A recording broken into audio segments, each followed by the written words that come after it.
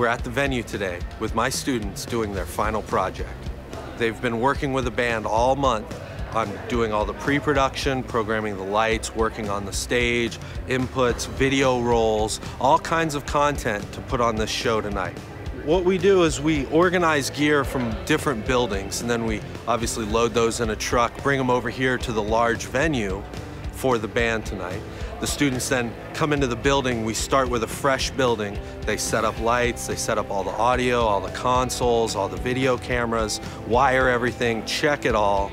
We bring a band in, they set up their band gear. We run line checks and sound checks, and then hopefully start a show on time.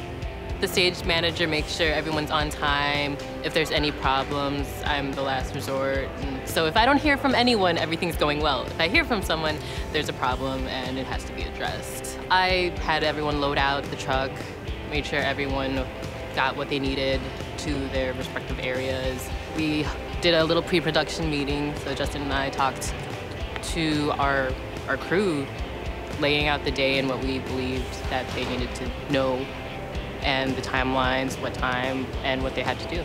Well, all through the degree program, they learn a lot of all the pre-production, as well as through the program, we have what we call live labs. So they've already worked with bands, so they're used to working in a live environment. And really, that's like no other, because teaching theory only goes so far. There's pressure now because there's an artist performing. You can't simulate that. You can't run that on Pro Tools and have that be the same experience than having a guitar stack in front of you and a guy playing it and needing to hear something out of, let's say, their monitors, or having to light them properly so a video camera can pick that up, or so the crowd can see them and create emotion through lighting or through video. There's no other simulation for that. So this being the final project, we come over to the bigger building. They have more creative control for it.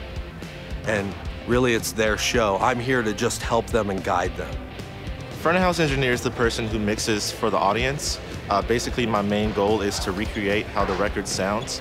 The Cult Revolution is a cover band of The Cult.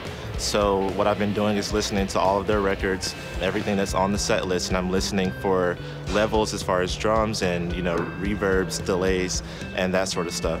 The first thing that we do is unload the console off of the truck. This came from Full Sail Live 1, and then we had to flip that console to where it is now, off of its road case. And then we set up our digital MADI connections, which are 64 channels of digital audio. And at that point, we coordinate with the stage and the monitor engineer for what's called a line check. And during line check, we make sure that all the microphone signals are clean and that they sound good.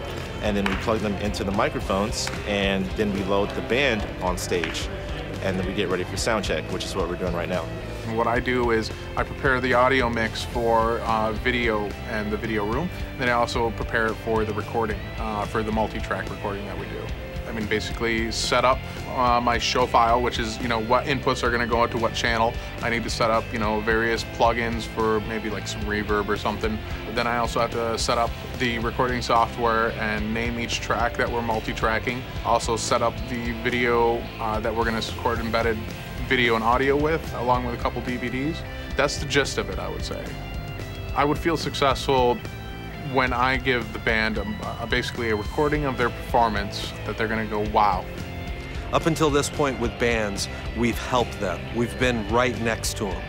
Today and through this month, we give them freedom, where I'm still coaching them along, but they have freedom to make decisions, to really expand what they're responsible for is really what I'm doing. I have all confidence in them. It's a matter of convincing them that they have it in themselves, which is really what I'm trying to do in the final project.